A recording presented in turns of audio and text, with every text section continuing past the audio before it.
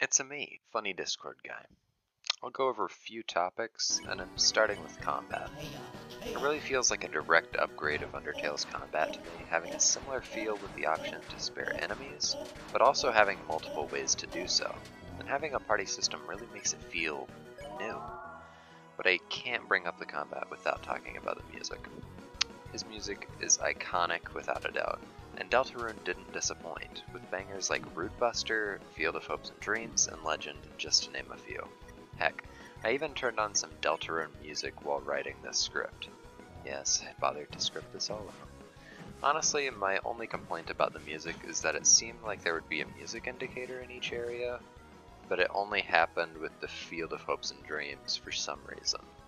What really confirmed that Toby had made it when it came to composing music for me was when I found out that he did music for Pokemon Sword and Shield, which was really crazy to find out. I actually love the characters in Deltarune.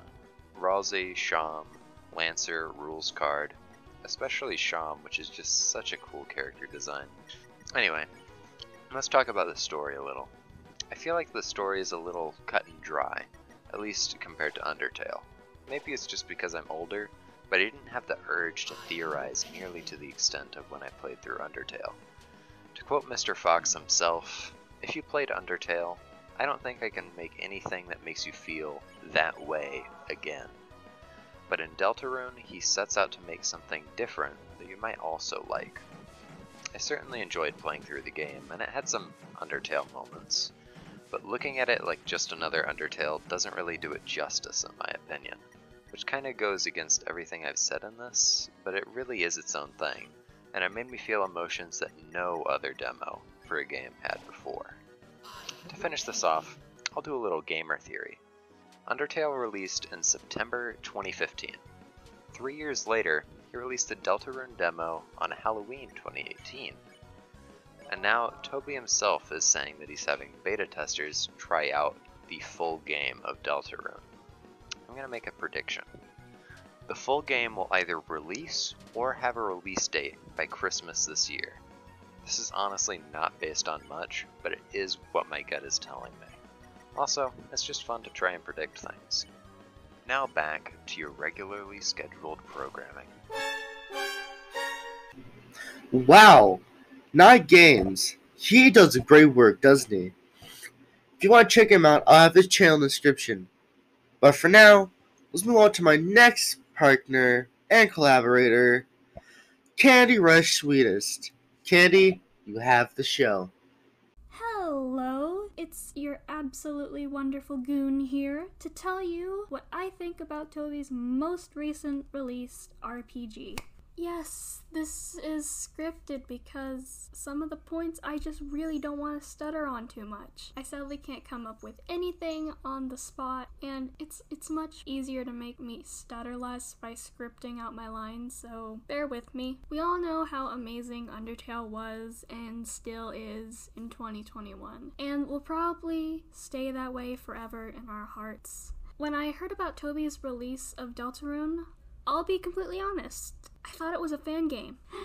Until I realized it was actually made by Toby Fox, and then I just freaked out. That made me really excited. I still am really nervous and excited for Chapter 2. Toby Fox posted some interesting images of it on Twitter.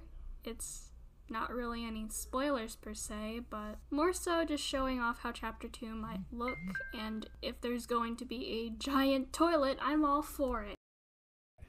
Wow, thank you, Candy. That was really well executed and not at all sounding scripted. Well, guys, that was this video. I hope you enjoyed my honest review on Deltarune and my friends. Again, I say, want to check them out. I'll have their channel in the description. And I hope you enjoyed this video. I put a lot of hard work into it. It was my first time editing. It was a real pain.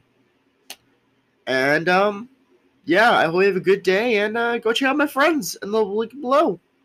Alright, this is Rock, signing out. Hello, people. Today is going to be a very special video, because today I'm going to step my foot into reviewing.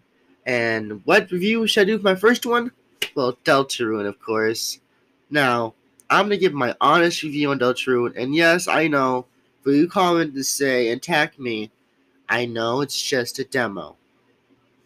But still, I'm making my view on it anyways. And I'm having a few of my friends help along with me. Alright, let's get started. So Deltarune, one of the newest games by Toby Fox. The man, the myth, the legend, Toby Fox. Now Deltarune, for me, didn't have quite the same story. But again, it was a lot more better built and a lot more better updated. Now you may say, what do you mean by that? Like the attack cycles, the RPG aspect itself seemed a lot better to me, and also just in general, it was a better game. Of course, Undertale cannot be topped. It's forever be number one, and will forever be in our hearts as number one. I remember playing it a lot, and crying to it a lot. Deltarune, though, it made me cry. The ending was really nice. I'm not going to spoil the ending if you haven't played it, but you should play it because it's nice. And, well, that's all I gotta say, really.